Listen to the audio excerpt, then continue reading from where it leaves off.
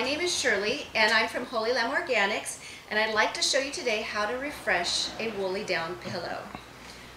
Today I have my daughter's Woolley down pillow that she's slept with for a couple of years now. We refreshed it about a year and a half, but this is a pillow that you can see isn't quite even, and once I dump it out you'll see that it's not the homogeneous Woolley down that you would have when you first receive your pillow. But I'm going to show you how to refresh your pillow today.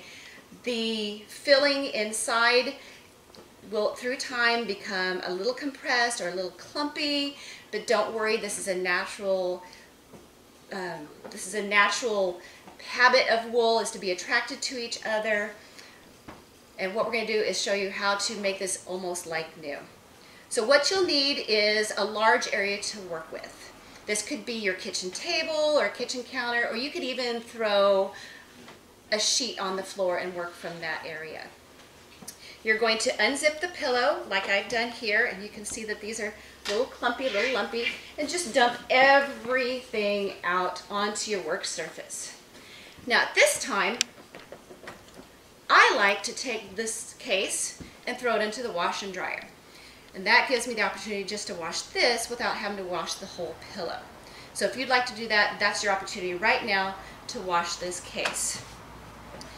Right now with our fill here, you can see they're clumpy and it's not quite as fluffy as what you'll see at the end of this. We're going to take your fill and we're going to start fluffing it, and at this point I'm going to bring in Jesse, who helped train me, and Jesse's going to come in and show you his method for fluffing, and I'll also show you a few other methods for fluffing. So come on over, Jess, and we'll have him show his method.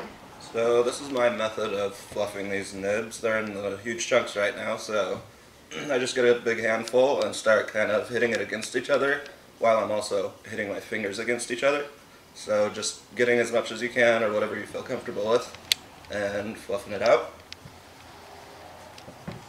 As Jesse's doing that, I'll explain. I have what I've poured out on one side. I like to have a method of having it one side that it hasn't been worked with and one side that has worked with. So you can see that he's got an area that he's working with, making it lighter. You can already see that some of those clumps are becoming less clumpy. They're becoming more separate from each other and lighter and fluffier. Okay, that's my method, and I'm going to give it back to Shirley. Thank you, Jesse. All right, so what he's worked with, I'm going to bring over here. I'm going to work with a little bit more. You're just going to fluff those. I have seen people pulling apart the pieces and the clumps like this. So this is another method.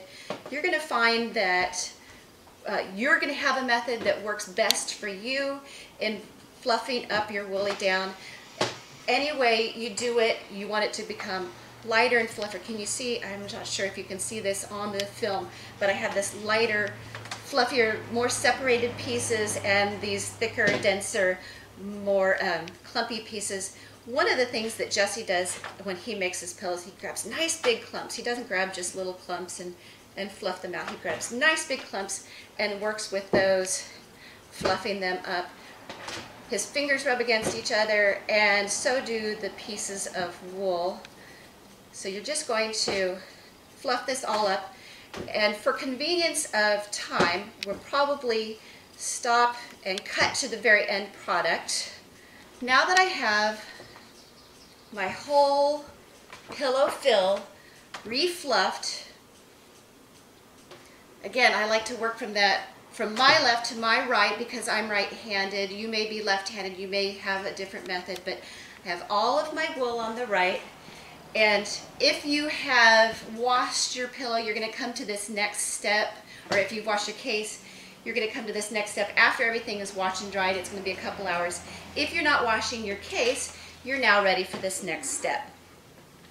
So with your zipper open, you're just going to grab pieces of wool. You're ready to stuff in. You're going to grab and stuff it all the way to the furthest corner. So I've got one corner that I'm going to bring it to and kind of fluff it as it goes in there. I'm going to grab another big handful and take that to the opposite corner. And as I'm going in, I'm just kind of lightly with open fingers putting into the corner, nothing really too harsh or too firm.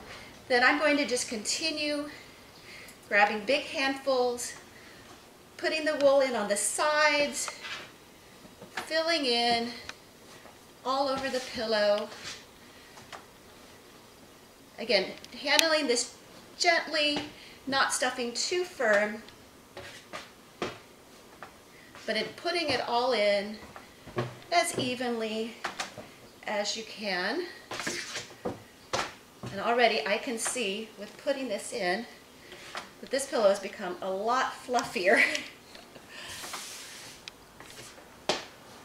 than it was when I came here. So as you're putting the wool in, try to put it in as evenly across the pillow as possible, but don't worry if you haven't done it perfectly, because the next step I'll show you will help with that part as well. So I've mostly got all of the wool puffs in. As you can see, they want to fall out, and I have a really lofty pillow. So the next step I'm going to do is I'm going to put my hands in as like little claws or little rakes and just kind of work the wool in evenly all across this pillow to make it a little bit more even.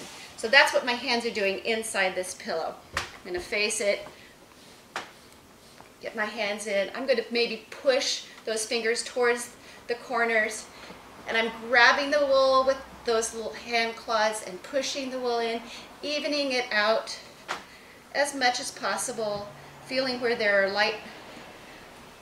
lighter areas and where there are thicker areas, and I'm just about there. Again, this doesn't have to be a long process because this is a pillow that you're wanting to mold and move into the shape that you want it anyway.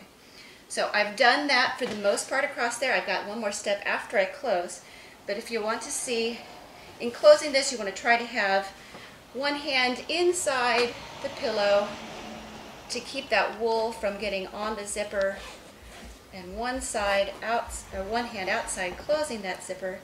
Don't worry, I have a little bit of wool. There we go. I'm going to put that final little bit of wool in. This is a really clean wool. I don't hardly see any dust. You're going to see I have a little corner here that's not completely filled in. Again, don't worry, because this final process I'm going to show you, you can do that same kind of claw, a little different motion, evening out the pillow, flattening it out a little bit. If you have a corner that's really empty, you can hang it over. Oh, I'm going to stick that in. You can hang it over the side of a table, and you're not going to be able to see this as well, but I'm going to hang that over the side of the table and kind of cut some wool into that corner, and I filled it. So I'm going to stuff this a little bit, even it out. Same thing on the other side, and I have a beautifully refreshed Woolley down pillow ready for use again. So just to recap, first you're going to unzip, you're going to dump your pillow, fill out, refluff it, restuff it, make sure you get all to the edges and the sides, form your pillow, close it up, and it's ready to use. Thank you for joining me today. I hope this helps you out to enjoy your Woolley down pillow for years to come.